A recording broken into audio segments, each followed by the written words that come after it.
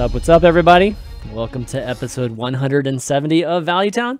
I'm ChanManV, and he is Gaara, and we've got the lovely Cora joining us today for the first time. What's up, Cora? Hey, I'm excited to finally be here. Yes. We've been trying to get you on for a while now, so you've been such a busy person casting so many different events, Hearthstone or not even Hearthstone. So I'm glad we finally got a chance to find a free week to have you on here. Yes, hopefully it will be the first, but not the last. So First, I'm excited to talk about a bunch of new stuff today. It's going to be cool. Yeah, week one after the balance changes, man, and it's pretty wild right now. There's a lot of stuff going on, so yeah, definitely a great week to have you on here. Gaara, how about you, man? How have you been? I'm doing great. A lot of appointments, doctor appointments, accountant appointments, and whatnot. Oh, but besides that, IRL. just streaming and leathering every day. Yeah, nice. End of the month, of course, so it's always a lot of craziness going on here, but we'll definitely be talking about that. Before we get started, I just want to let everybody know that, of course, Value Town is an HSReplay.net show, and so definitely go and check out some stats or the latest meta on HSReplay.net. Also, we are sponsored this week by ShipStation, which is an awesome shipping service. If you are, an owner of any type of store or or a vendor of any sort, we'll definitely talk some more about that a little bit later. But really appreciate those guys sponsoring the show. We'll start off this just like we always do. Talk about what we've done this week in terms of Hearthstone or whatever.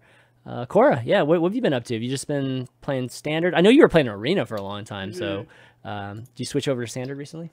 Yeah, so last season I went hard for Arena for like the last week of the season and got on the leaderboard, which was really fun. Nice. But then went into tryhard mode a little bit. So I got back from Dreamhack Tours about a week and a half ago, and that was right after the balance changes hit. So since then I've been pretty much doing nothing but playing Hearthstone, streaming a little bit here and there.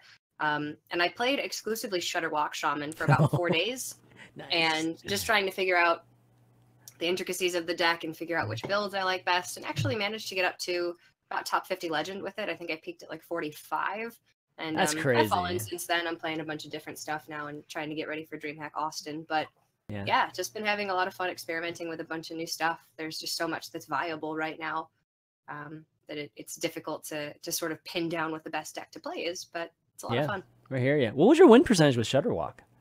It was something like 65%. God, it was pretty nuts. That's I think crazy. I was about rank 500, and then I won like 10 in a row.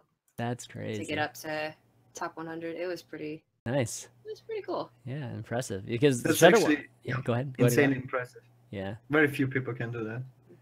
I mean, the average right now is the average right now is below 50. So I mean, it's just barely below 50. So it's close to being a climbable deck. But the fact that you were way over that is very impressive. Really, really cool. It's a very difficult deck to play.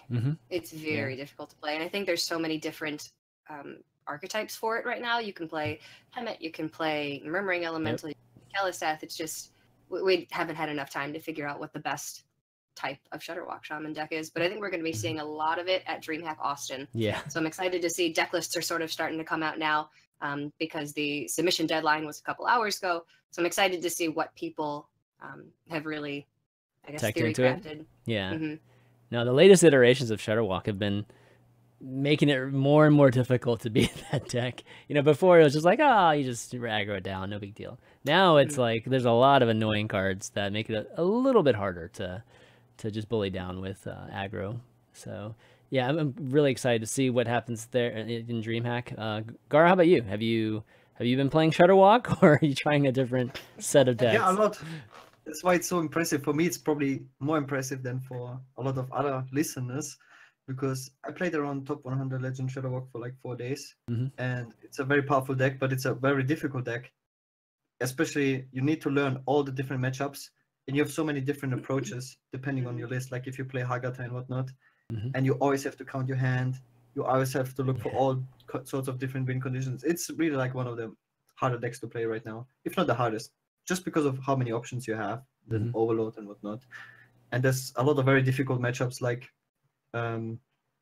Druid in general is very difficult. I think all of the Druid archetypes are difficult. So reaching top 15 is not easy with Shutterwalk Shaman. I played a lot. Actually, I played, I think, every archetype That sounds Nice. crazy, but yeah, I No, I it's took cool. 1 day of streaming because I dropped 2 dumpsters, I think 3 days ago, and I just couldn't find a deck to climb with. I played even Warlock, I played all different hunter decks, Shaman, everything, and I just couldn't climb. So I went over every archetype till I discovered some nice decks to climb. Today I played Maly Druid, and I had Good one. 80% win rate in 52 games, Oh my and god. now Jeez. I'm top 100, and I will continue playing that for the next 24 hours and see how far I can go. I'm actually, You yeah, gotta top hurry 100. before it swings on you, man. Jeez. No, it's Get very those good. wins, man. Get as many as you can. It's a very good deck. Yeah. It's so interesting because there's so many niche decks that are kind of undiscovered right now, which are extremely powerful. Like we mentioned earlier, it's just that the overall power level is relatively low. Mm-hmm.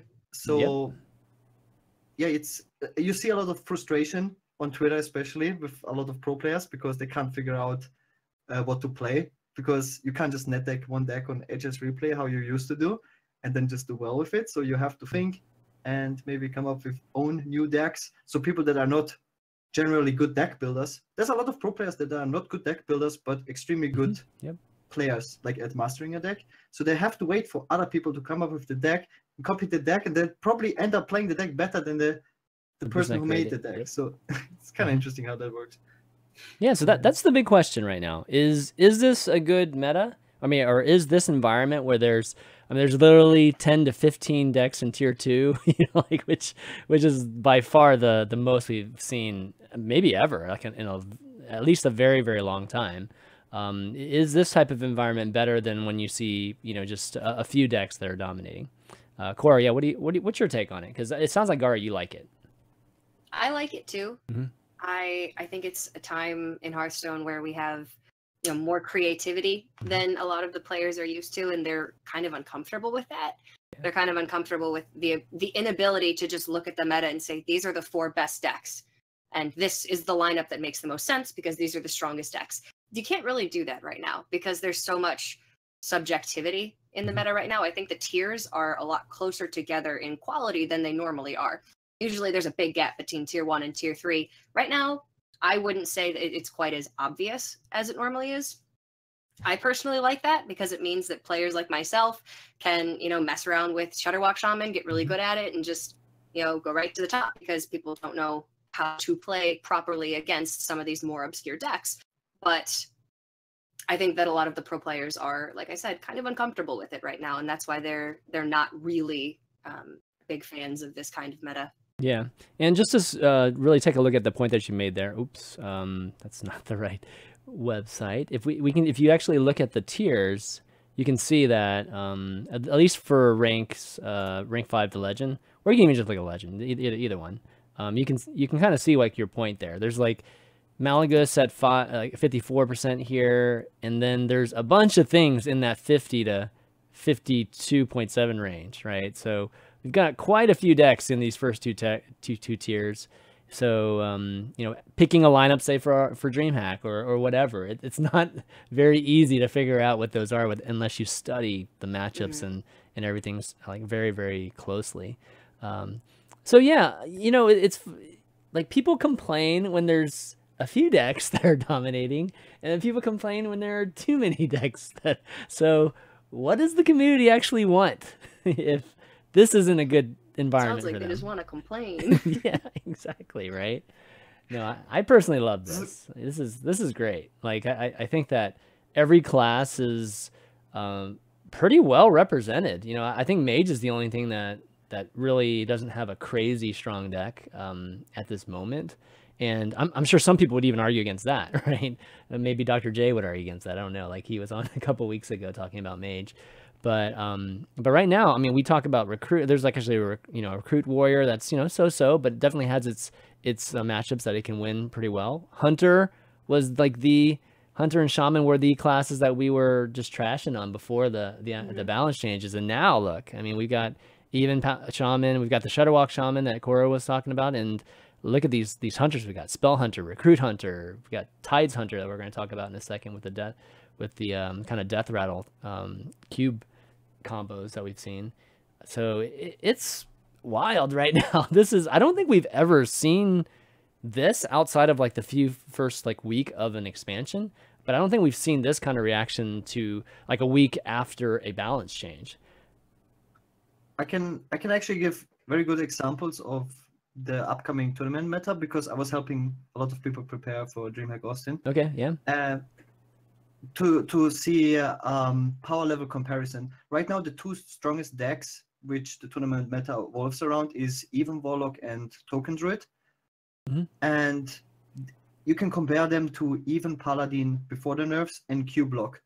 And even Paladin and Q Block were so much harder to beat than Token Druid and even Warlock. So we have a significant power decrease. And I can explain also the general frustration because I also experienced it myself now for about a week, is the matchups feel extremely polarized with Token Druid and even Lock and maybe Murloc, because those are like the three most popular decks on ladder. It's like if you play against Token Druid, you always lose to it with whatever you play if you don't have a removal for the Soul of the Forest combo. And a lot of the classes really don't have a good way or any way to deal with that. So let's say, you play your Quest Warrior, whatever, with Warpath, you will destroy Token Druid. But if you play, let's say, Mage, you have no way to deal with it, and then you just lose pretty much every time. Yeah. And the same goes for like you play Priest with Psychic Scream, you can deal with all the tokens, but then you face Miracle Rogue, and you just lose. So you have like a lot of these rock paper scissors scenarios, where which causes a lot of frustration, I would say, to most players. It's really frustrating to go into a matchup that you have no chance of winning. And speaking from my experience with Shudderwock Shaman, you can't beat Token Druid. You just can't do it. Yeah. But you also cannot lose to Warrior.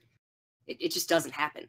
Right. So it's really frustrating to know that I'm playing this deck well and I know this deck can perform, but if you just run into a string of unwinnable matchups, doesn't matter how good you are at the game, it's like the game's working against you in certain ways. Yeah. So I know that, regardless of how much diversity we have in general, I don't think anybody likes it when you have that kind of hopeless feeling in certain matchups. It's like Freeze Mage Control Warrior all over again.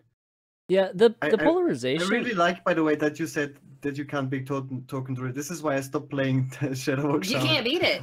I lost 7 times in a row to Token Druid. I'm like, I just couldn't figure out what to do. I think it's like a 20% matchup. It's like you can put in Wild Pyromancer and maybe you have a chance, but it's so I was thinking the same. It's like the only thing. Yeah, but it's if Shadowwalk could beat Token Druid, then it would be like another tier even higher. So it's the polarization thing. It's like a double-edged sword because I think the actual gameplay when you have those type of matches is terrible because you already know that you have a very high chance of losing. But at the same time, I actually think that planning lineups and things for events, those type of dynamics actually makes it really interesting as to like what to bring and like how are you going to navigate that, or how are you going to actually weigh the probability of you running into that and you just accepting that loss and figuring out how to come up with the best lineup that way. So from a competitive standpoint, I actually think it's kind of a cool thing. It's a cool thing, especially when the meta is not very clear right now and there's a lot of like the power level's low and there's a lot of decks that can win in certain just in a lot of scenarios. But like you said, I think when it comes to say just the ladder and just the gameplay, it does suck that way. I think that it's going to be really interesting to see what Dreamhack, like what kind of lineups actually end up doing well at Dreamhack, because I think we're going to see a bunch of different strategies going into it. I think Cora, you were telling me some of the lineups that you saw. Like, what were some of the things you saw? A lot of what Gaara was saying. I'm seeing a lot of even Warlock, a lot of Token Druid, a fair amount of Rogue as well. But then a good amount of Shudderwock Shaman. I did see a couple of Warriors as well, which I didn't really know what to expect. Okay, so here for an example, this is Luker's lineup. I don't know if you're familiar with Luker as a player. Shudderwock Shaman, Cube Warlock, Recruit Warrior, and Spell Hunter. Okay. So a couple of things that you would expect. Spell Hunter, I think, is going to be really popular. But Cube Warlock over Even Warlock is maybe a strange decision. And then seeing Recruit Warrior in any fashion, I'm really excited for it, but I'm kind of surprised. Well, Recruit Warrior does well against Token Druid. Yes. That's one of the few classes that does super well against Token Druid. Yep. But the combination is weird. Recruit Warrior and Spell Hunter. Yeah. In any tournament format, you basically have a lineup that is weak to a ban or like good against a deck that you leave open, and the combination of bringing a warrior and hunter the same lineup it's not very. I mean, the ban wouldn't, just given that there's so many good druids right now, isn't the ban just druid right now? Because you can't prepare for the different kinds of druids. Like the taunt druid versus a token druid, that's a very big difference. Except you bring Katarina Hunter and you face taunt druid. Oh. And you have a good chance. Oh. So here's the thing. Okay. At Dreamhack Tours, deck lists were open for the entirety of the tournament. So I'm wondering, I don't have confirmation yet, but I'm wondering if they're going to be doing the same thing, in which case deck lists are open for all of the Swiss, and then ban strategy becomes, I guess, that much easier in certain ways because you know exactly what you're up against. Yeah. Well, they're typically open, right? Like I thought the deck lists were always open. Okay. They opened up at top 16 for DreamHack, but before Tours, they were never open for Swiss. Oh, okay. I see. Yeah, I think so. If they are open, then yeah, it should be pretty straightforward. I think that, I don't know, man. It sounds like Token Druid's definitely going to be running, just because a Token Druid can get you the free wins. I feel like a lot of people take that strategy. It can sweep. It has like probably the biggest sweep potential. If you don't have a deck that beats it, like you have to address it. Like you can't ignore Token Druid, no matter what. You either ban it or you have decks that beat it. It's like it's that powerful, for sure. Okay. And what is interesting for me about Q-Block is if you compare it to Evenlock, I think it comes down to the mirror. Who actually wins the mirror? Okay. Because it's probably the second most powerful deck, and like what we've seen in the past, oftentimes it comes down to the mirror, and I'm super curious about this mirror, like who's favorite actually, because I've seen all sorts of different opinions about it. I would say Evenlock has like a good edge because of the giants. Yeah, you get them giants down on 3 instead of 4. Yeah. Yeah, and that can already win you the game. But then again, you have no faceless. Like you also have weapon removal. It's just interesting. Because the Evenlock is. I mean, we're definitely going to talk about some decks, just some surprise decks, and Evenlock was one of them. But that's been definitely a revelation. Is that deck just really zoom into the top, and the turn 3 giants. I mean, that's just dreams right there. Everybody's been dreaming for a while, wishing that. Why can't I just coin and just like put this guy down? Well, now you can, right? With the fact that you can hero power on 1. So yeah, that's definitely been a deck that, you know, outside of the giant play, is that deck effective outside of that? Because I like had a hard time playing that deck, and I still say I don't quite understand all the facets of it right now to win a lot with it. So I kind of was curious what y'all's opinions, and minus the giants, like how strong of a deck is it? Like, I played against it a lot. I played tested with Strifecore a lot, and it's so cool because this is actually a mid-range deck. It's not a control deck. Right, exactly. And so it's like I think Mitsuhito also tweeted late, I think today or yesterday, about this control meta and how oppressive control decks. We absolutely don't have a control meta right now. I would definitely say we have a mid-range meta. Yeah. I think control decks in general are pretty bad right now. Really? Okay. I couldn't even think of what is the best control deck right now. Is that Shadowrock Shaman, which is not even a control deck? It's like a combo deck. It's more of a combo deck. Yeah, I mean, maybe Quest Priest is pretty thoroughly control, as well as Taunt Druid. Like Fury Hunter's Warrior, but you can't even really call Taunt Warrior a control deck. Yeah, I guess Taunt Druid is Quest Priest has dropped off in the last few days.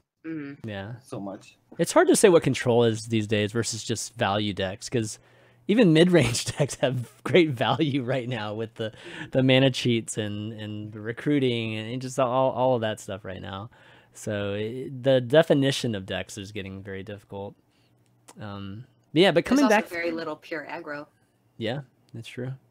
Yeah, what do you call aggro now? Rogue, I mean, for sure. Burn mage, I guess. Rogue, right? Odd Rogue, Baron Mage. And they still draw every card if possible. Like, it's Yeah. go to fatigue. Nothing's killing you by turn 5. Right. Okay, well, why don't we take a look at just some of the meta, just kind of what we've done before, at least last week and this week. So first thing we're going to do, just take a look at the power rankings, how they've changed in the last week. And that's, of course, the win rates for each class as well as the class popularity.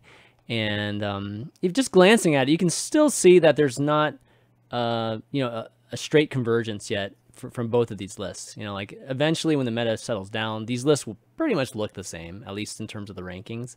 But we still see some differences here. One thing's for sure is the Druids are on top on both of them. So the Druids are winning the most, and they're the most popular, which is not a surprise given that there's like so many good Druid decks. You can't really go wrong, like in terms of what you play there. So that's obviously going to play into popularity too when there's so many different decks. Anything surprise you here? I mean, we went from the Warlock and Paladin being at the bottom last week, like a knee-jerk reaction, to it kind of rising back up to top 3 here. I am surprised that Paladin's win rate is so high when its representation is so low. Yeah, the odd Paladin seems to be doing super well though. It's not that it's not being played a ton, but it's wins a bunch. I think people are still tired of playing Paladin. They want something different. Yeah. I don't blame them. Yeah. Hunter stayed solid there at 4, which is Thank definitely God. good. Rexar deserves it. Yeah, totally. With the Spell Hunter and the Recruit Hunter, which Gaara played on like day 1. Remember, like the expansion, we were talking about that Recruit Hunter. It's like starting to pick up steam again for whatever reason. Let's see what else. Again. It's not very good when I played it. It's so overpowered, actually. If you face any slower deck, you destroy them. You absolutely annihilate them. Yeah. It's not even close. Tide's version was better. Katarina is so broken. Yeah. It's so broken. It's not even funny. Katarina, yeah. And what is it called? The 1-mana spell. The Play Dead. Oh, Play Dead. It's so broken. Play Dead is naturalized for no penalty. It's like a 1-mana Umbra. Yeah. It's a 1-mana Umbra. It's so broken. Yeah, it is. Yeah, 1-mana Umbra. That's a better example. And then you get like a 1-mana double Hyman, and you still have a cube with 2 Hyman. It's broken. You do it on curve. Well, I didn't play Hyman in that deck actually. I was so broken. Yeah, it is Thank really God good. Auto lose to aggro. Like else this would be so impressive. Yes, you do want to lose to aggro, which is why I stopped playing the deck. Yeah. Sometimes you can get lucky with some traps and get you through, but yeah, for the most part, there's still no answer. Hunter still has no answer for Hunter. decks. Like that deck, I was beating 3 Hardonoxes, like with a full board of taunts, because you can just kill the minions with your minions. Dude, the best is when you get charged minions and you Dire Frenzy them and then you Katarina them and you're just like, oh baby, this is amazing. Cubing them and it's like it's definitely amazing whenever you can get that kind of run. But that's the thing with Hunter, right? Like I feel like the back end of Hunter, the late game of Hunter is already established, and clearly the value's there with with Rexar plus all of these awesome combo abilities at the end.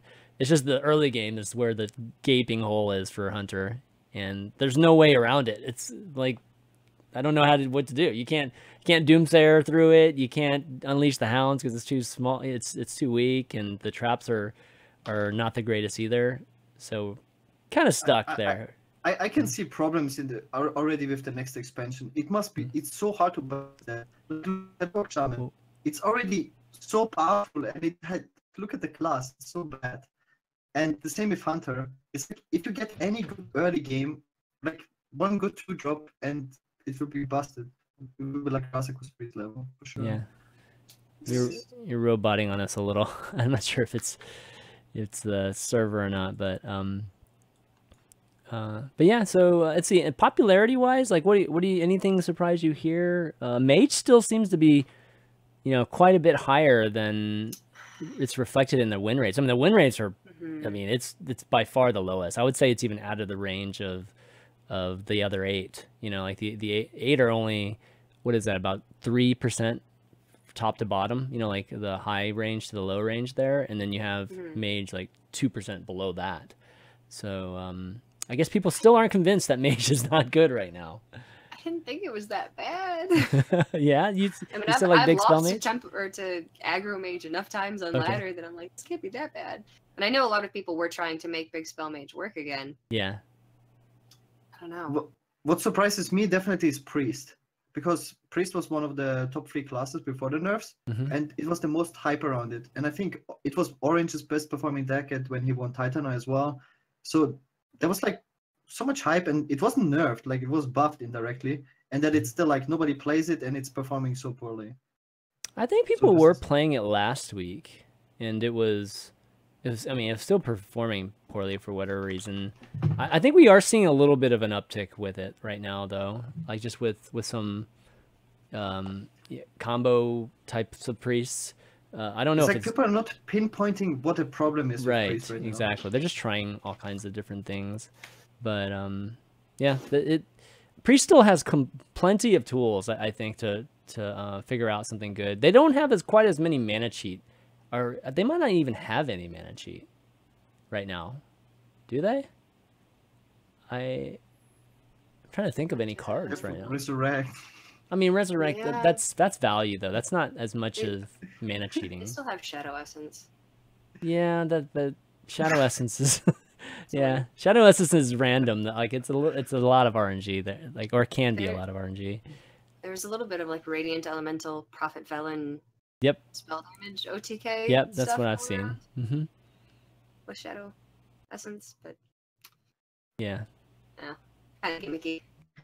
Yeah, seems kind of weak there, and it's reflected here at least.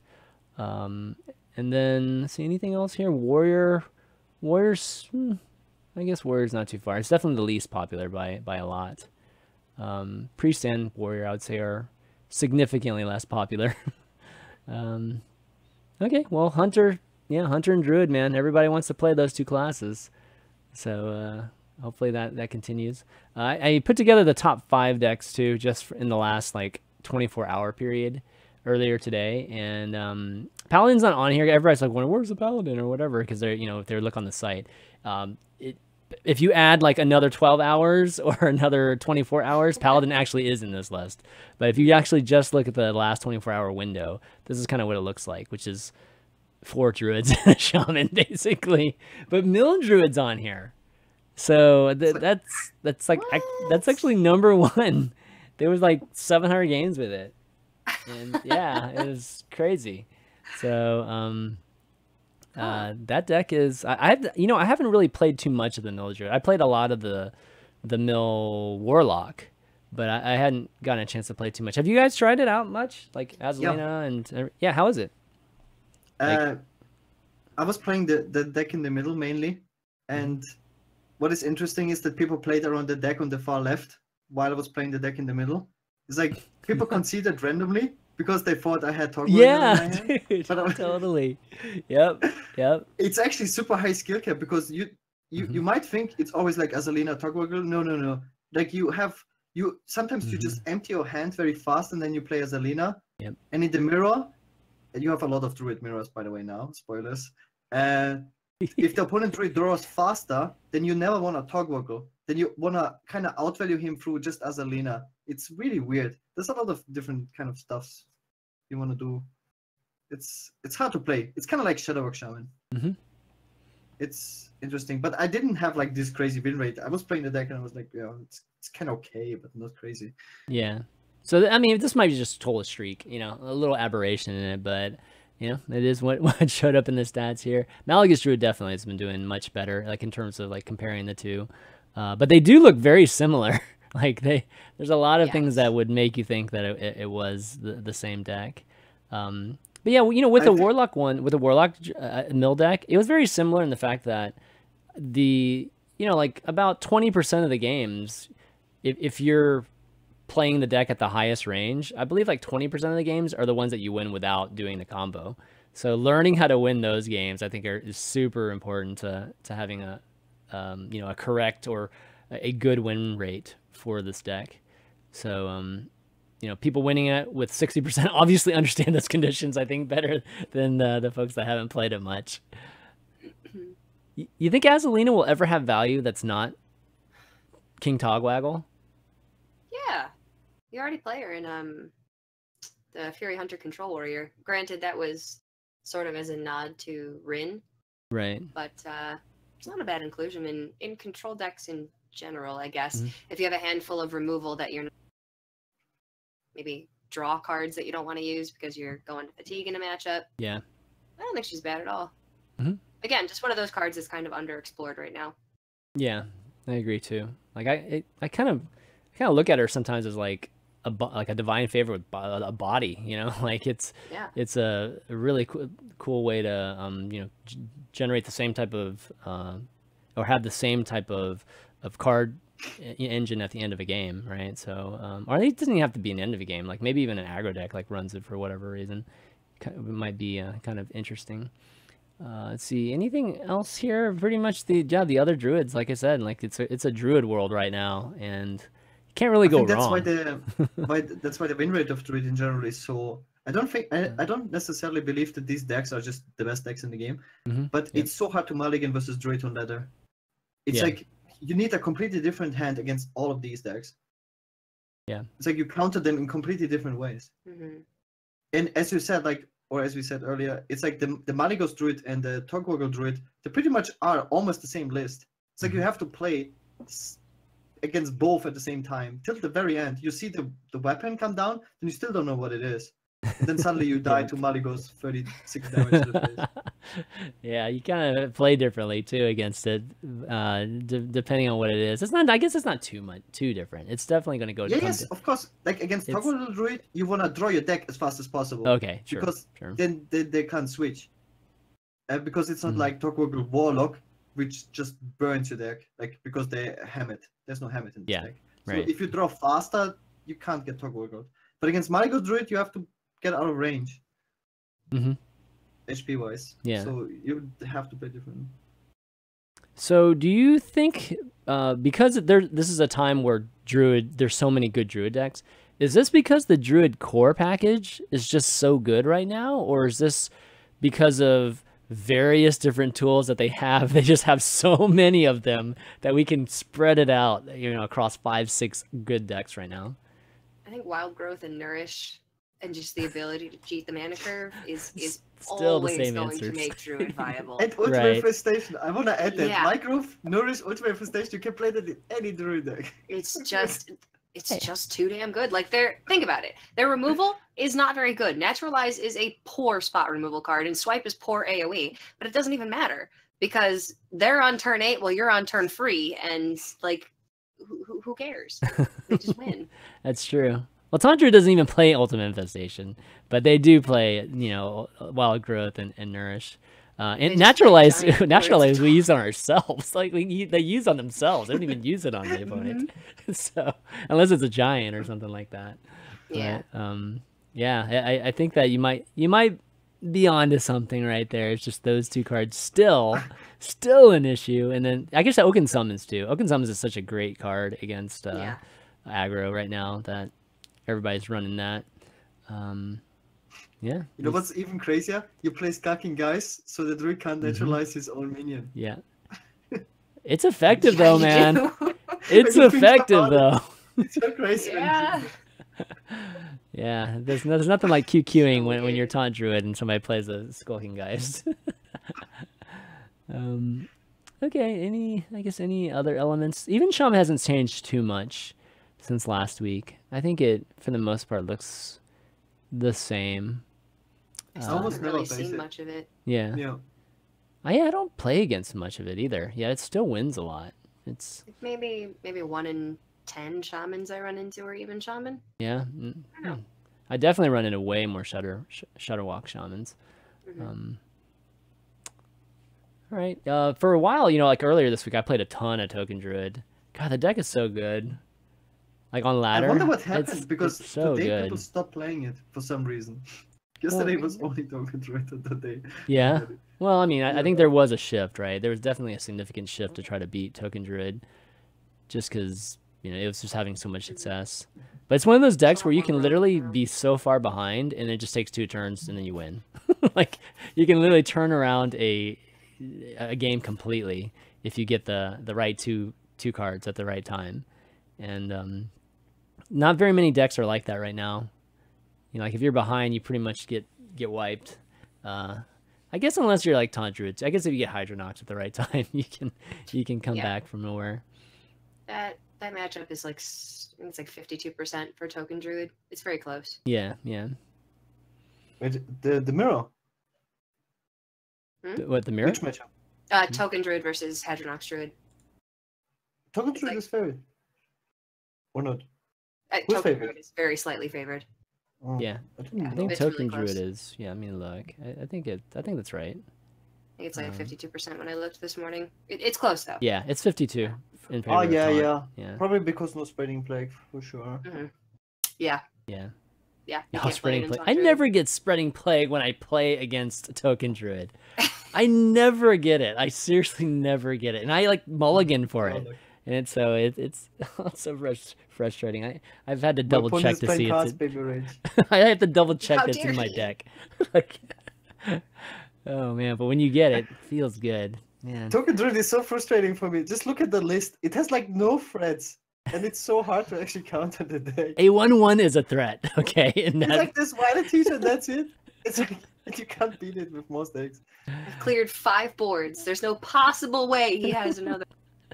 well, when you can do Way 30 in addition to what you have on board with double Savage Roar, you're looking pretty good, you know. So I will never forget the match between Dog and Mazy, where Mazy drew his entire deck, and then his there's no eyes. possible way. And Dog had yeah, like his eyes. every single removal of his That's deck. right. I remember that Like too. double Warper, not Warper, double Whirlwind, double Brawl, everything. Mhm. It was so funny. Yeah, pretty. There's no possible way. that's I do why think the we'll deck's so start good. seeing more Warrior. Yeah, I was talking to Some you about that results. last night, right? Like, I actually think that Warrior, we might, well, I guess we can see all the decks now. I was surprised I didn't see a few more Warriors in the, I guess Dreamhack. But, yeah, I felt like Warrior would be a good way to counter Token. But I guess if they're not running Token, then they don't need it. If Token's not being run as much. Or they're going to ban Token Druid, they don't even need it, right? Mhm. Yeah. For me, the most interesting thing is what's the best Warrior deck? I don't know. It's actually honestly so don't hard. know. I don't know that you want to even run odd warriors right now because you can't have Warpath. So like generic Taunt Warrior with Warpath is probably pretty good. Mhm. Recruit Warrior is a little bit more threat dense, maybe a little bit better against Warlock, but I don't know. There's no Warrior deck that does everything right now. Yeah. There's no Warlock that attacks, no Warrior deck that attacks that early right now either. I guess you could build maybe a Rush Warrior that could pressure a little bit in the beginning, but for sure it's built for control. You think double Dead Man's Hand these days or just one? That's been a big Okay, question, so right? Maverick won Dreamhack Tours with double Dead Man's Hand Control Warrior Yep. that literally had no win condition other than Dead Man. And none of us saw it coming whatsoever. And I think he went something like 26-2 throughout the tournament with that deck. Jeez. A ridiculously good performance with that deck. Crazy. So I am surprised that we haven't seen more of it. I think that Mhm. people just don't want to play it on ladder because the games take 45 minutes and it's miserable. But I think that if people were willing to give up that much time, I think the deck would be good. Can it beat Hadronox Druid? I have no idea. Yes, I've played depending it. on what you shuffle, because Yeah. it plays double Battle Rage as the draw engine now that Cold Lights are gone. And I guess if you shuffle Brawls and you do run a couple of Silences, It's tough though. You It's can do it. real tough. Yeah. I was also so surprised that nobody plays it. Like literally nobody.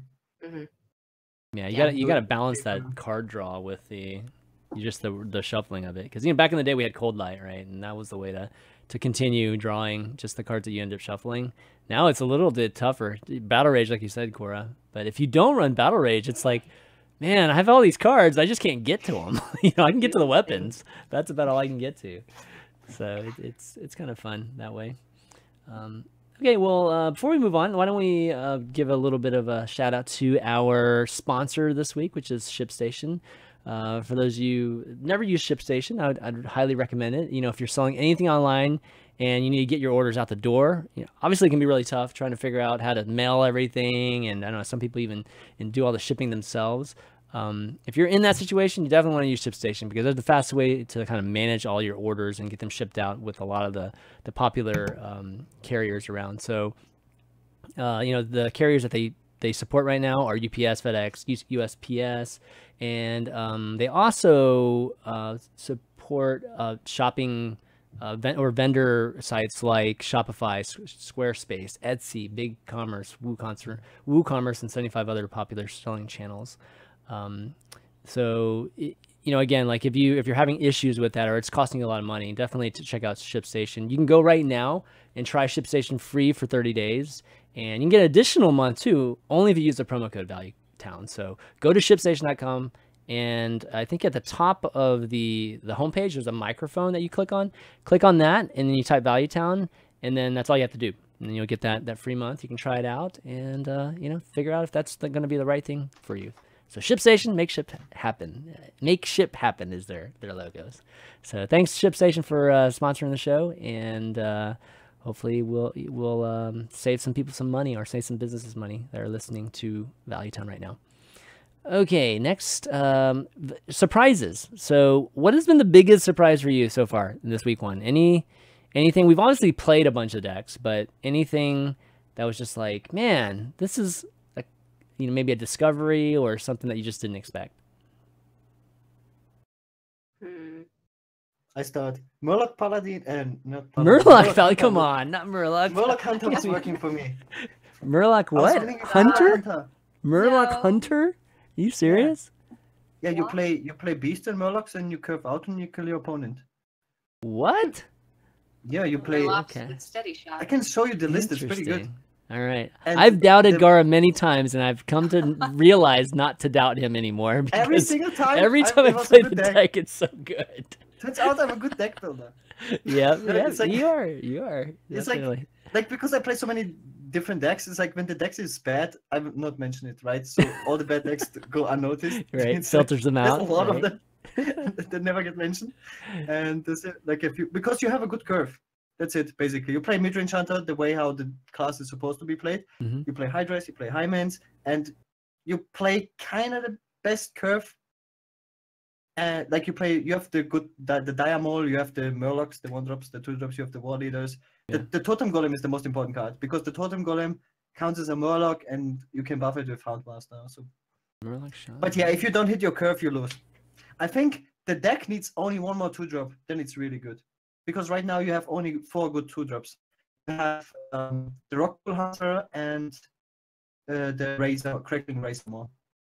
And if you want to play a powerful mid-range deck, you want to have at least 6 good 2-drops. You know, I didn't actually realize that. Yeah, the Amalgam is a beast and a Murloc at the same time. It's so good. Yeah. That's kind of cool. It's so good. I love that card. You can like the Houndmaster it, Murloc Leader it, and then Rockpool Hunter, you can do everything. Crackling Razor on it, you just do everything, and then you kill command because it's a beast as well.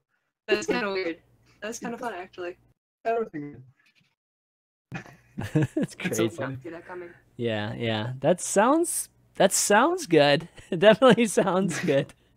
You know, the Amalgam, I've used the Amalgam on and off here, and it's surprisingly good for a vanilla card, basically, right? That has just the versatility of Tribe or just deck building.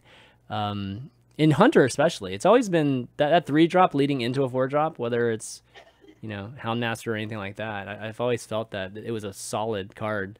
And then it just, you know, just gives you that beast qualifier too, which is really good for other cards. Okay, I'm gonna have to try that then. I'm gonna have to give that a. It's just the general curve is really, really low power level right now. Yeah. This is why like a curve hunter works basically. Yeah. It's just that it's inconsistent right now because there's like the next best 2-drop is so much worse. Yeah. Hey, give me a second. Let me come back into this channel real quick. Hold on, give me a second. Yeah. Then you have to go to the River Crocolisk. Oh god, no. Definitely don't want to be doing the Crocolisk old style. Give me a second, guys. Trying to hopefully help with this robot-y sound. Okay, I think we're back now. Sorry, we get a little bit of robot-y kind of sound, so Uh, I think it might be the server that we're on. But Sounds like you're okay now. okay, yeah, I think it's better now. No, I was just saying, I think personally, I was surprised at how much I've enjoyed the combo play style now since the balance changes. I've never been a combo or an aggro aficionado. I've always really enjoyed mid-range and long style control gameplay. But I really, really enjoy the gameplay of the Shutterwalk Shaman. So, Yeah. I don't know. Discovered a new Hearthstone side of myself. It's like a puzzle, trying to solve it. So yeah, it's definitely and you fun. probably enjoyed that there's no more ice block in the game. Oh my god, yes. Oh gosh. Going to hit a mage in the face and being like, I can kill him, but what if there's ice block? And then you're like, wait, no, they're just dead every time. Yep. Oh, great. I have that double take all the time where I have to like, oh no, they're dead. They're actually dead. So this is good. So great. Yeah, definitely. I've seen some ice barriers here and there, but that's about all I've seen in terms of different secrets. So the Tides could 3-0 Hunter, I have to say, Gaara, you sent me somewhere recently. I just like seeing Tides playing for first off, like it's just fun seeing Tides playing Hearthstone again. And then the Katharina deck, I was playing with it earlier. It's like really, really fun because it's not the recruit one. It's more of a cube death rattle one, which is crazy, right? Like this is like the second, maybe the third deck that we've seen with cube being significant. The first one being Recruit Hunter, right? I think that was the one that we messed around with. Wait, was it was it that one? I'm trying to remember. What's another cube deck that's been super popular? Is Recruit something? Right? Was it just Druid and Warlock? Yeah, I guess it was just Druid and Warlock. Yeah. So cube the Taunt Druid. Yeah. So this is like the third one that I guess we're seeing now, which is really cool with Play Dead. We knew Play Dead would be good eventually. We talked about it a little bit earlier, but think about it, guys. Play Dead with Cube, and then you got Katharina, and then you've got Dire Frenzy to restock on Beast. It's actually a load of fun. And I was thinking about making that deck of the week this week, but we just did Spell Hunter last week. We got to do something different this week for our patrons. I crafted King Crush for this deck. Did you really? Okay. I spent 1,600 dust on King Crush for this deck. It was worth it. It's so much fun. Yeah, totally. Last week alone, I crafted King Crush and King Togwaggle, and I was like, on multiple servers. On multiple servers. No.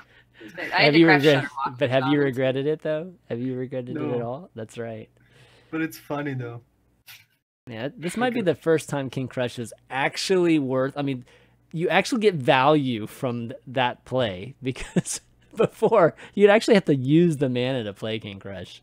Never a good play. Definitely never a good play.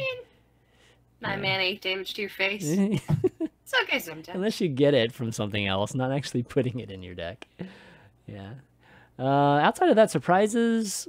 I mean, just the variety of stuff has been, I don't even think I've had time to even try to tweak anything myself. I've just been trying to test out each of these things that are good right now.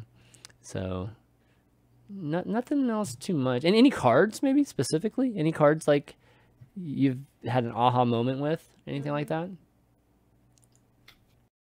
For me, the biggest surprise is how good Maly Druid is because you just lose to a weapon removal.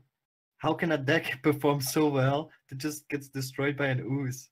It's actually mind blowing. Nobody's playing them. Yeah, because none of the best decks are playing weapon removal right now. Yeah. I think the biggest surprise is how difficult the meta is to counter. It's like when nothing is broken, then everything is broken. It's such a favorite I think quote. The biggest surprise is how difficult the meta is. Like it's at the same time. Yeah, I absolutely agree. Yeah, I think I'd agree with that too. I really like the open question we have is like, what is the best meta we can have? It's like, even when I was struggling before today, I was struggling so hard and I didn't feel like it's a bad meta. You just notice it because you don't lose to a lot of stupid non-interactive stuff, right? You don't lose to Queststroke, you don't lose to Rin, you don't lose to just stupid stuff like Operative getting your Jaina. It's like the meta feels fine, but you're still struggling. So yeah, I don't know, the best meta, it'd probably be something to do with this type of power level, but with I guess decks in each class that can win. All right, like can win any matchup. Like the worst matchup is like a 47% or something like that. I think that's right, because gameplay would then matter, but then what you pick for your deck doesn't matter very much, and then that's a little bit of give and take there. I feel like a lot of the Hearthstone players who've been playing throughout the whole history of Hearthstone all look back very fondly on the Patron Warrior, Handlock, Combo Druid, Secret Paladin era as being like the most healthy meta that Hearthstone has had. And if you're even comparing this meta to that one, this one has so many more viable decks than that one did. So I wonder, like, what is actually the sweet spot that we're really shooting for here? Is it one deck per class? So that makes, ladder strategy a little bit easier, makes mulligan strategy a little bit easier. How much diversity is too much diversity, I guess?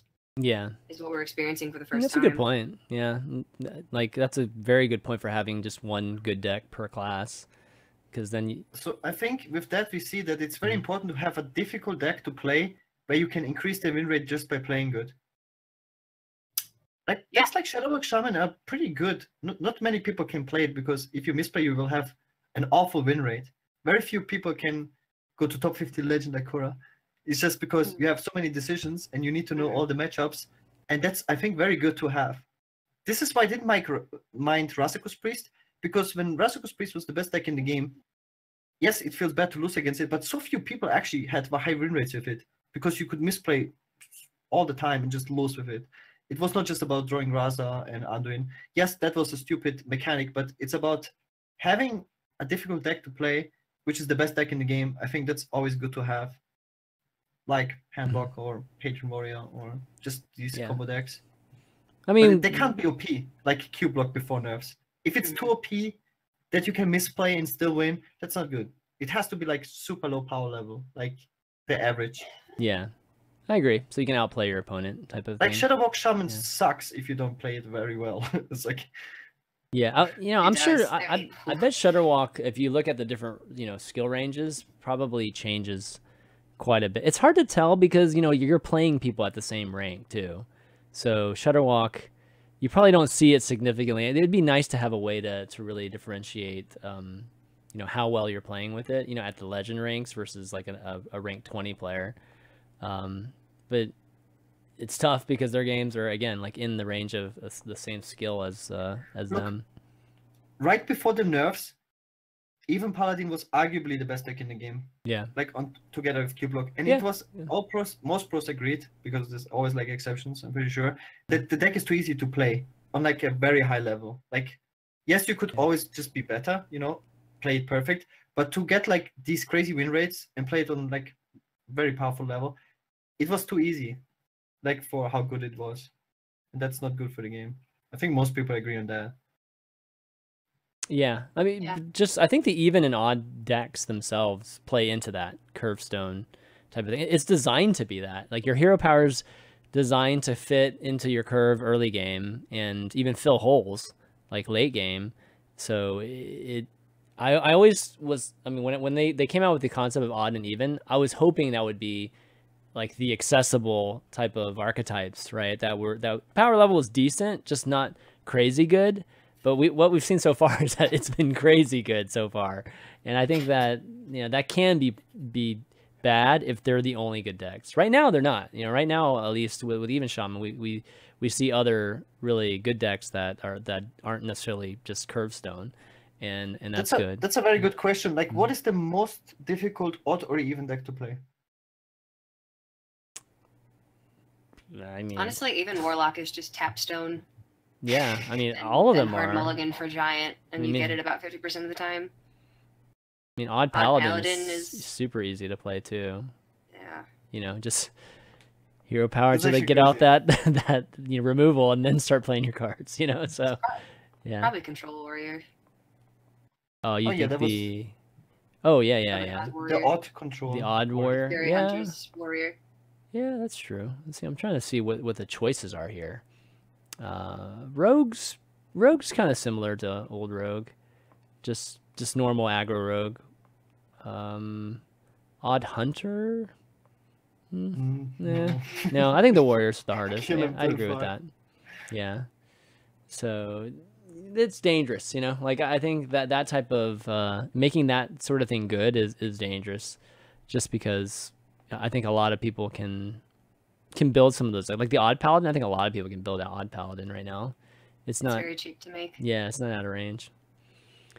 All right, well, anyways, pretty cool meta right now. We'll see what happens in a week's time. I mean, maybe we're just still in a flux, and then like next week we'll actually start seeing things starting to settle, and you know, just the separation between even maybe tier 2, maybe tier 3 will pick up some of these tier 2 decks here, and you know, we'll start seeing things start to change a little bit, because I think it will. Like, I don't think it'll stay like this forever. Like, I'd be really, really shocked if, like, we've never had anything like this stay for, like, even a month, I don't think. We've never had a meta that had this many decks. So, yep, I think we'll have to see what happens there. But speaking of, I guess, some events that are coming, we talked about Dreamhack obviously coming up, but we had one that actually had this balance patch this past weekend, which was the Titanar event in China, which was an invitational, and congratulations to Orange for winning that.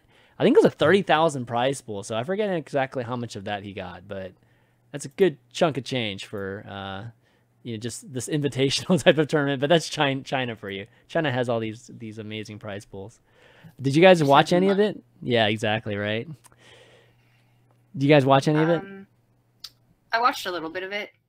I know Dr. J and Nostum were casting the majority of it. It was kind of a weird time zone for me, so I didn't watch too much. But I did hear a bunch of the guys talking about RDO and Orange specifically, about what they were planning on doing going into the tournament, because they didn't actually have time to, oh god, my cat, to test the balance changes. They just had to sort of submit the decks blind. Yeah, oh, he loves attention and makes it very well known if you're not giving it to him. It's all good. Yeah, so apparently it worked. They're sure, at least for Orange, it worked really well. You can kind of see the breakdown here. I'll show you the breakdown that Hearthstone had here. You can see at least what deck archetypes were brought. A lot of people brought Control Priest, of all things, which we haven't really seen very much of in the ladder meta. Do we have some Old Guardian breakdown? No, we didn't. At least we're not in time to get prepped for today. So I think maybe Old Guardian's on vacation this week, at least for this one. He worked so hard. It would be nice to see the win rate of Priest. Yeah, definitely would be. But Priest, I don't. You foresee seeing a bunch of Priests this weekend? I don't think we're going to be seeing too much. Actually, where's Orange? I asked a couple of my friends, Dr. J, Racy, Sidonia, what they thought of Control Priest, and they still think it's quite good, but the lineups that I've seen haven't had it. And my brother's competing in the tournament. We were messing around with the idea of him playing the Mind Blast Priest, and he was playing around with it on ladder, and he's just like, I don't know. I don't feel like it's good enough against any single deck right now that it's worth bringing. There's other more polarizing decks that maybe fit better into the ban strategy. Well, I mean, this is an anti-token Druid deck, right? Like, I feel like this was made to do well against it, like Pyros and Mass Dispels, and you know, like obviously the Psychic Screams, and I feel like this is like a control deck that does well against that. But if you're just not going to play against it, then this is, you know, might struggle against all the other value-based control decks or even mid-range decks. This would be tough. What's your thoughts, Gaara, like in terms of what this is good against? Okay, for me, for my lineup in in the Dreamhack tours that I played in, Priest was my worst performing deck. But also, like in all the playoffs, Priest was like together with Tempo Mage, one of the worst performing classes. Right. And I think this trend continues. It's just, okay, if you look at Big Spell Mage is very similar, I think, to Priest right now. It got insanely buffed indirectly by the nerfs, but at the same time, the new archetype that emerged are very good versus Big Spell Mage. So even though Big Spell Mage is more powerful, like in like on paper or whatever, in a nutshell, it's still weak against the meta. And the same is with Priest, I feel like. Especially against all the Druid archetypes. It's super bad versus Maly Druid or like Taunt Druid. Yeah. Every Druid control archetype has so much armor gain that just out armors all the damage that the priest is available. Yeah. And another problem is you can't win fatigue. If you go Psychic Scream against Token Druid, you lose fatigue. From when I talk to people when they play tested it, Really? they just play the deck then different. Yeah, because you get 8 additional cards in the deck, then you just go because you still play Malfurion. And they still have a lot of armor gain. It's actually quite easy to out armor the priest deck, and you can just remove everything they play. So it's not that great of a matchup. And there's also like all these random archetypes like what Thijs was playing the OTK, the dinosaur OTK. Dude, dinosaur OTK? That sounds pretty cool. What is this? Cube Devil Sword Druid. Oh yeah. The recruit. You can't go Psychic Scream against it because they just redraw it and play it till you're dead. Yeah. And yeah, it's like Warrior, all these control warriors, and it's actually pretty bad against Even Lock because the giant comes down even faster, And Twilight Drakes are also naturally pretty good against you. And it's just fast. It's like a mid-range deck. You don't survive till Psychic Scream. The deck tries to kill you very fast. And also Hunter was also always pretty good against Priest. The aggro decks like Rogue, Miracle Rogue especially is hard countering you. Miracle Rogue has a huge rise in popularity. I just think it's a bad meta for Priest, even though the class is not bad. It's just a very bad meta for the class. Okay. Yeah. So that's what I think. Yeah, I agree with you. I don't. It's hard to find a really good matchup for it. It doesn't have good matchups, really good matchups. And there's just not much value. Like the Shadow Visions and the Curious Glimmerroot are the only real value plays. So I think you have to play Priest different in a value way, not longer Mind Blast. It's not the right meta for Mind Blast. Yeah, that's why I was kind of thinking maybe we'd see some Quest Priest. Just because it is the ultimate fatigue your opponent value deck with Archbishop Benedictus. Right. But then you can't beat Shudderwalk Shaman, so that has to get your ban. But then you can struggle against Cube Warlock and just decks that are very aggressive that you don't have the ability to combat. So Priest, I think, just has a few too many weaknesses right now. I don't think Mind Blast Priest or Quest Priest are bad decks. In a vacuum, but I just don't know that they really have a place in these lineups, especially in a last hero standing format where you want decks that can win 4 times or 3 times in a row, I guess. Yeah. You need powerful decks, and these decks are just a little bit too meh. Yeah, there's just not very many good combos with Priest. Question. Value combos. Who wins? Benedictus Priest or Deadman's Hand Warrior? Oh, I think you go to turn timer and nobody, unless the rule is still player with more life at the 90th turn or whatever it is, in which case wins. Wouldn't the Priest win? Is that including armor too? It is including armor. Okay, that was just life. Okay. Yeah, I actually had my first ever draw as a result of the turn timer in a Quest Priest mirror, and I was gonna win. My opponent was finally in fatigue because he played Benedictus, but then I Benedictus like the 40 cards in his deck into mine, and took it like 40 turns, and then we both lost. Sounds like so much fun. It's heartbreaking. Can you imagine in the event? I, for one, am not, in the event, people are just literally roping on purpose. Like that's literally the worst matchup in the history of Hearthstone, the Quest Priest mirror. Swede is freaking out. He's like, if people are actually bringing Quest Priest, our Swiss rounds are going to take 4 hours. We don't have a ruling on this. What are we going to do? Yeah. I'm not sure what you can. What can you do? Like, what do you do? Like, I don't know. Set a timer on each round. What casters? Imagine casting that game. There's not enough pressure in the deck to kill your opponent. Okay. You can't do it. As a tournament, what do you guys think? As players, just setting a time limit to each round. Like you have to finish by this time. Is that something people would game or no? But what do you think about a rule like that? That is the ruling in Pokemon. In Pokemon TCG, rounds are 50 minutes because they cram 9 rounds of Swiss into a single day. But they also have draws and ties So I think you would need to implement a draw system in Hearthstone somehow, and then that would, change the tiebreakers. And maybe you would just need like to convert wins, losses, and ties into a certain amount of points, and then have players hit that certain amount of points threshold to make it to like day 2 or top cut. I don't know. That's kind of tough too, because you can see people trying to, like when they know they're gonna lose, they're literally just roping just to try to get a draw out of it, and that feels bad. There's a lot of rules against slow play in Pokemon TCG, but they're all abused. What if both players got losses if they don't finish in time? I don't know about that. You probably get people just trolling, like folks that know that they've lost, just trolling the other guy. That like specifically bullies a control meta, and like encourages control decks to not be played. I don't think you ever really want to do that. We need 6 prizes like in Pokemon. Yeah. 6 what? 6 of my minions. Oh, right.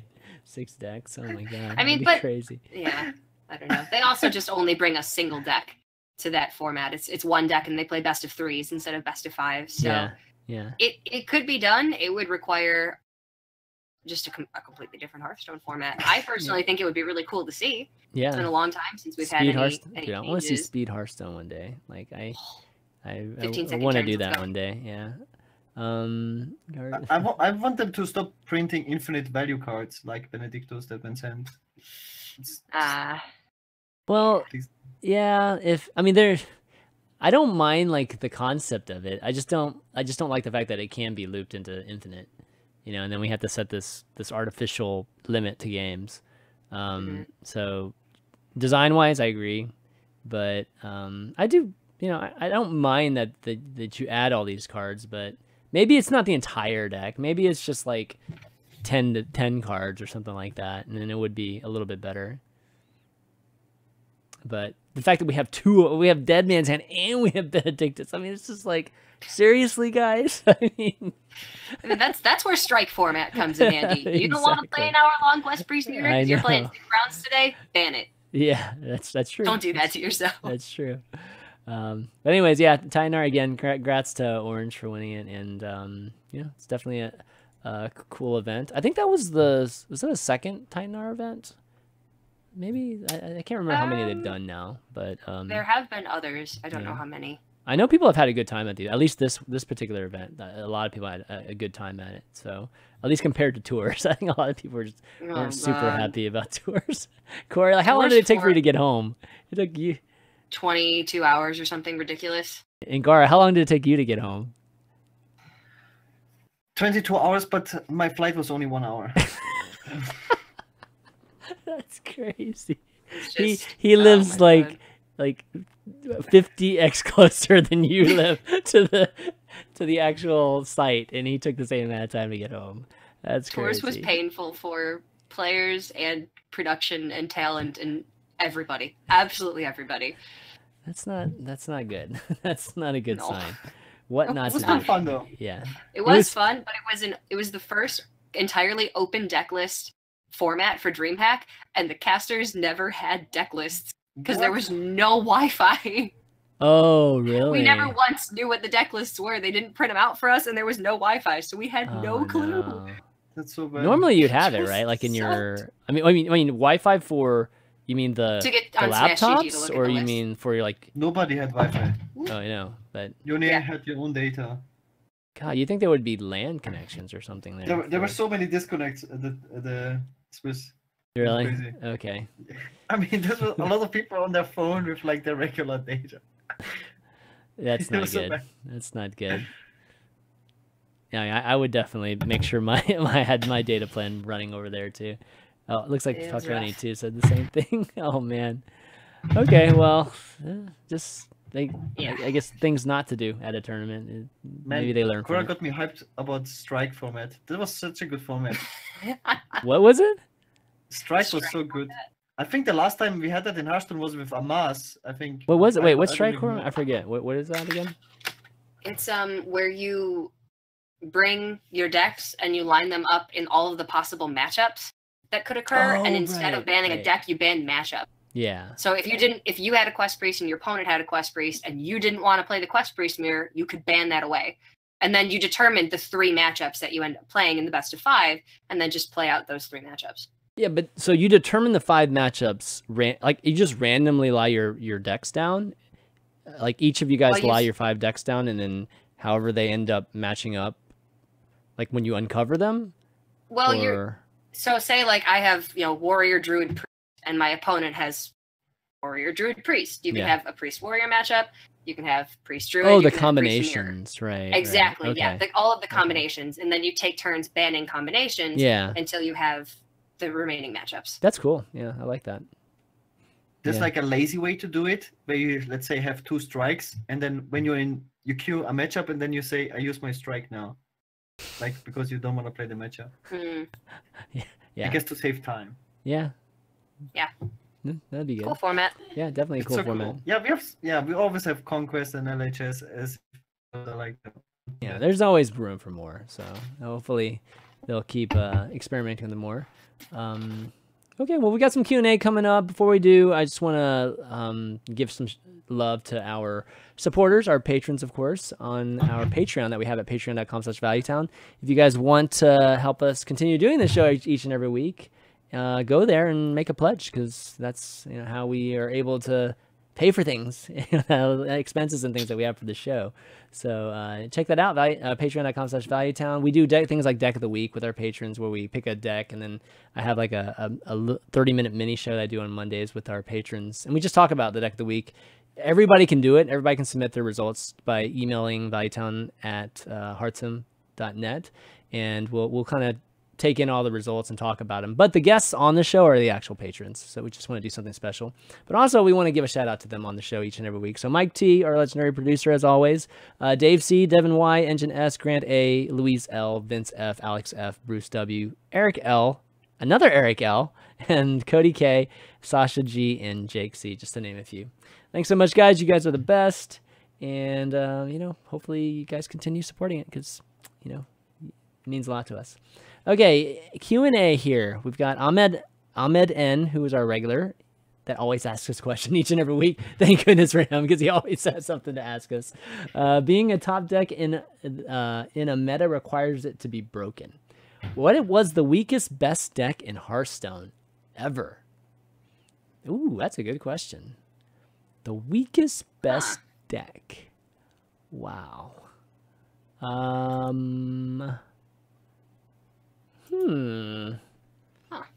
Dang, that's a good question. I don't actually know. You think it was Patron? I think the letter win rate was always super bad from Patron Warrior. That wasn't weakest though. But that's the win rate for the pros that were really really good. It was. I would think it'd be like a control warrior of some sort. It was never the best, I think. Yeah, at some point in Hearthstone, it was the best. I think Secret Paladin, for all intents and purposes, is actually quite mediocre in power level. And if you put it in a meta today, it wouldn't. I don't think it would do much. Yeah. And then just like a standard mid-range hunter, back when it was literally just Sunshine Hunter, high main on 2, high master on 4, high main on 6, and that was the whole deck. But we had Buzzard and Unleash still, and Hunter's Mark was good. No, I mean, well, even after the Buzzard, I forgot about Hunter's Mark range. Yeah, life coaches. It wasn't that strong though, comparatively speaking. Like it didn't have a crazy burst at the end. It was just like straight curve you out. You had unnerfed Leroy, which you also played with unnerfed Unleash the Hounds. There was so much damage with unnerfed Hunter's Mark. Okay, all right. And it was the old bow as well, which worked for your secrets. Pretty much all the hunter cards were unnerfed. Was that the old bow too? Oh my gosh. Yes, they changed that when Secret Paladin came out. They changed that for League when Mysterious Challenger came out, because there would have been bows with like 8 charges. Yeah. And it would have been ridiculous. Yeah. What about Miracle Rogue? Miracle Rogue was insane. Unnerfed Leroy, unnerfed Gadgetson. Dude, I'm trying to think of anything. I'm trying to think of anything. Just like... That deck was insane. Okay, that was pretty good. Yeah. Okay, think about Force of Nature Savage Roar as a combo, being 14 damage or maximum if you had Force Double Roar with Unnerved Innervate. Unnerved Innervate was really, really strong, but having a 2-card 14 damage combo, I don't think today would be nearly as scary. But it was the Yeah, curve but it before was then. crazy. Everything about the They deck. played Yetis on, well, they played Yetis on 1. Yeah, but I think we're talking I guess. relative though, right? Like, well, maybe we're not talking yeah, we're still talking relative. Like, what was the thing that was just not like? I like Secret disgusting? Paladin. Yeah, I like Secret the Paladin. choice. Yeah. Secret Paladin's probably the closest thing. I'm trying to think through any of the other classes. Even in the meta that Secret Paladin was most powerful in, it still wasn't. It was maybe 3rd or 4th best deck, I would think. Yeah. It was just that when you got the nuts curve, it was stupid. Maybe Warlock, like one of Handlock's like iterations. The pre-Antique Healbot Handlock. Yeah, something like that. It was good. It's always been good. So, like Twilight Drakes and Ancient Watchers and stuff like that back in those days. I think Mind Blast Priest is also pretty shitty, but it wasn't the best deck in the game. Yeah. It's just like, it's so sad. Like compared to Razakus Priest, it's come on, bro. Significantly Was it worse. really the best deck though? I don't know. It was the best Priest deck. But No, we're talking it about was- best deck, like in Hearthstone. Yeah, it was one of the best decks. I mean, look at Titanar. Everyone brought Priest. It was Most top picked 5. class. Oh my goodness. sure. Okay, all And right. it's very sad. Any of the actually. decks right now, basically.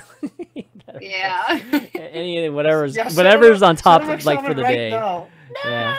No! Shadowwalk. It's so frustrating. I hate that deck, but I love it. But I lose 66% odds a staggering amount of the time. Wait, are we missing a Yoxeron deck? Is the Yoxeron deck ever the strongest? Yogg Yeah. was in It was during Everything. Temple Mage. 3 years. 3 years ago, right?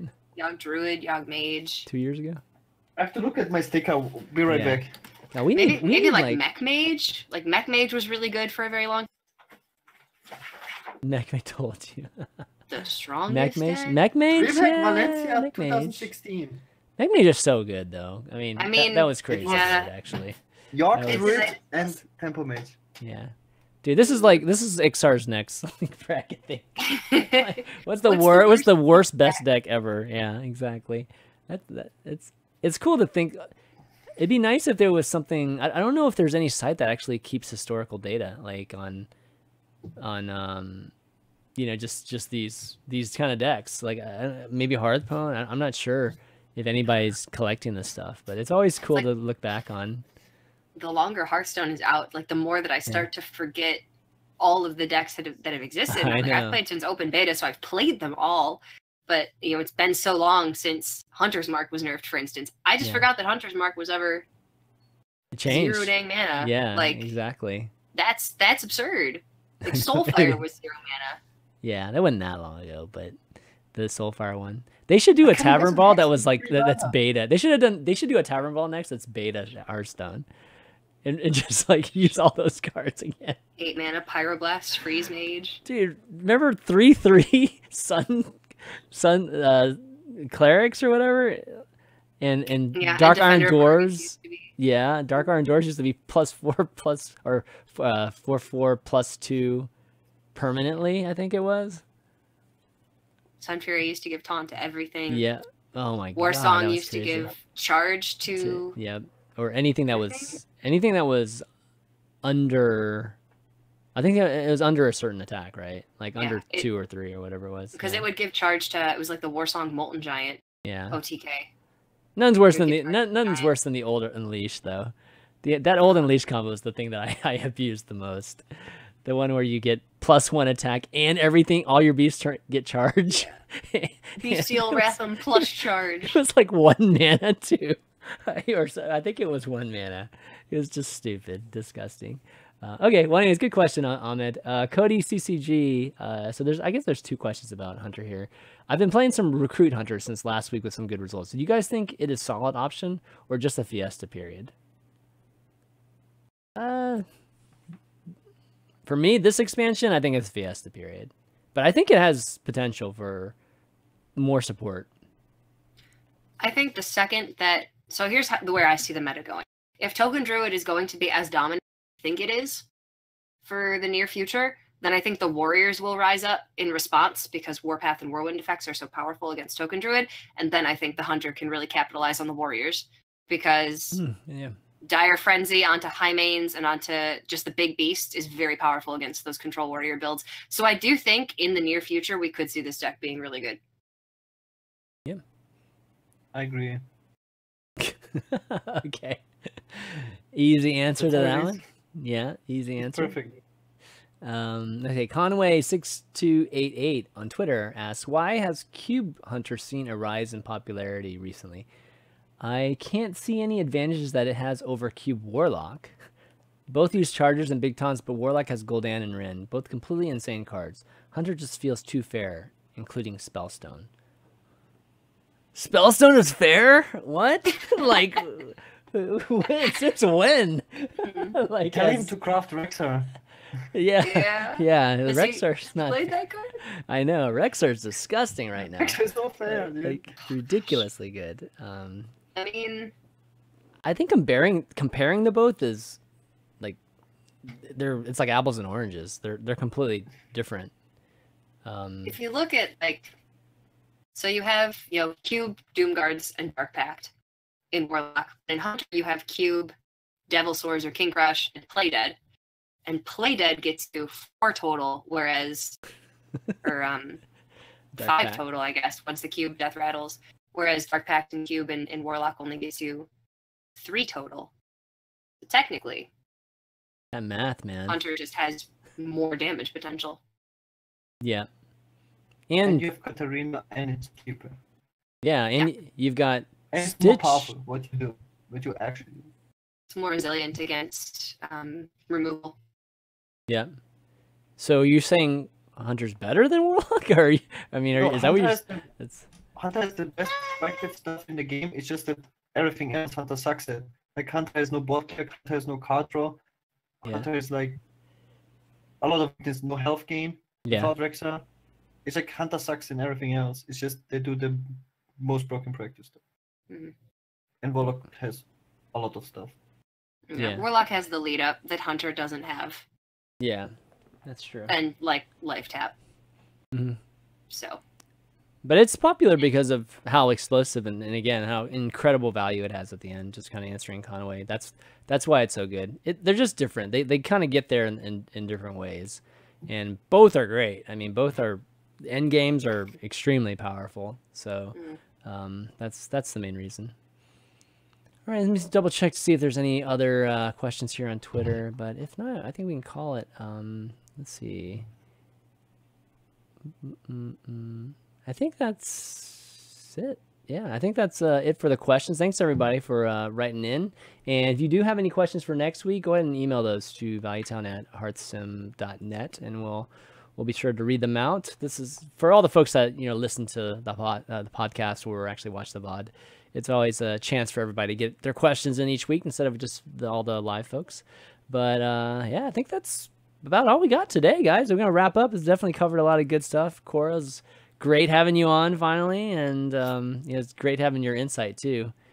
Yeah, just keep crushing with the Shutterwalk, Shaman. It's amazing. 1-2 punch. I've actually been playing Cube Block today, so Cube Block, okay. I'm flying to Austin tomorrow, so I would have liked to have gotten a top 500 finish if I could, but I'm like 1500 right now, so I don't know if I'll have the time. We'll see. Yeah, Austin will be fun though. How many times have you been to Austin? Just the one. Really? Dreamhack Austin last year was my first Dreamhack event. Okay. So, yeah, I'm excited to go back. It's just a really cool city, but it's going to be like 100 degrees Fahrenheit. Yeah, and I'm not looking forward to that. Yeah, it's summers, but you'll be inside most of the time.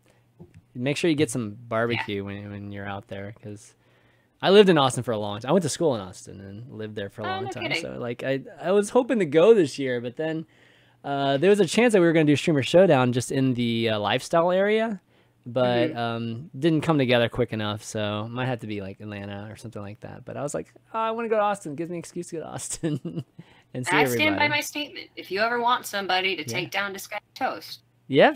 Okay. All right. My trivia skills they're primed and ready to go. Cora throwing down the.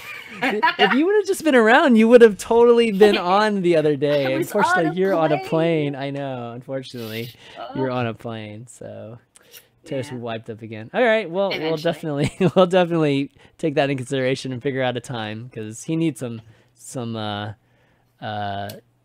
worthy opponents. Worthy humility.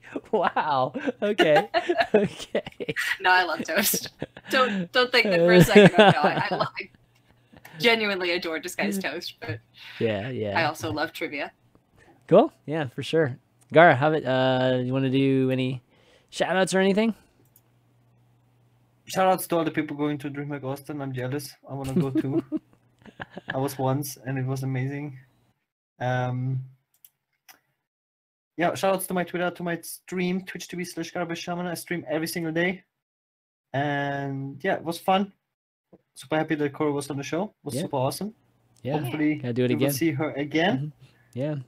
And it's your final push too, right, Gaara? Like the last day. Like I won't sleep.